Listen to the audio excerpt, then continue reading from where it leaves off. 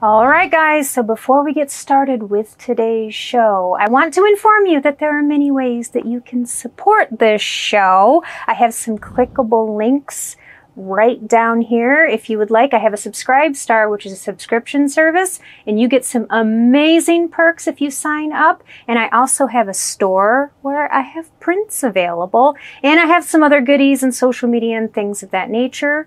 So if you want to support me, please check out where you can help me out, you know. And with that said, let's get going. Ready? Start the show!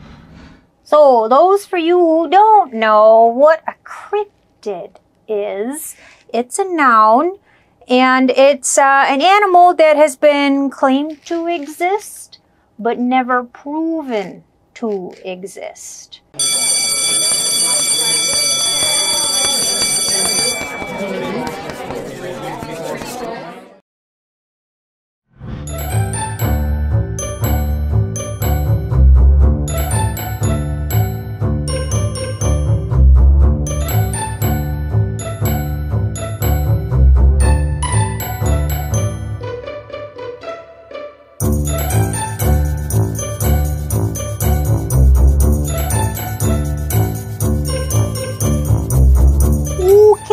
So today, class, we're gonna cover one that is widely known, and that is the Loch Ness Monster.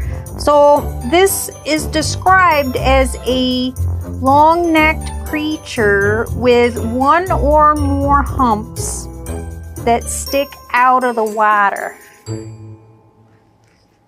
like so. The origin of this one is from Scotland, and there have been many different sightings of this creature and different hoaxes and wild stories, and they range, and I will read you from my book.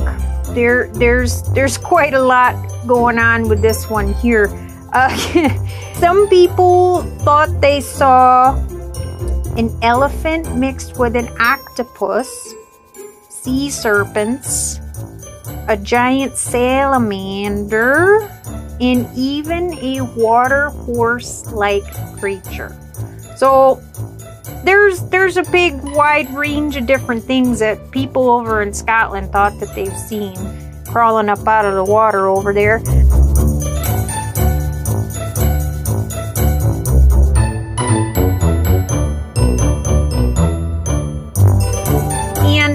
You might be familiar with a famous photograph of Nessy, the black and white one that looked kind of like that. That was taken by a guy named Arthur Grant, and that was in 1934. And he claimed he saw a plesiosaur cross the road, and then not long after he's had his sighting, then we saw this photograph emerge.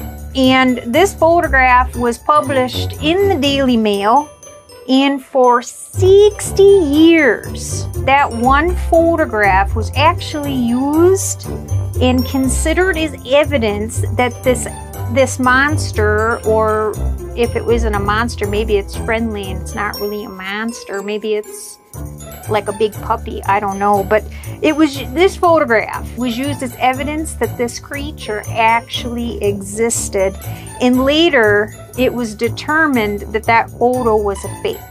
So that's what I got on cute little Nessy here. So I hope you guys learned something.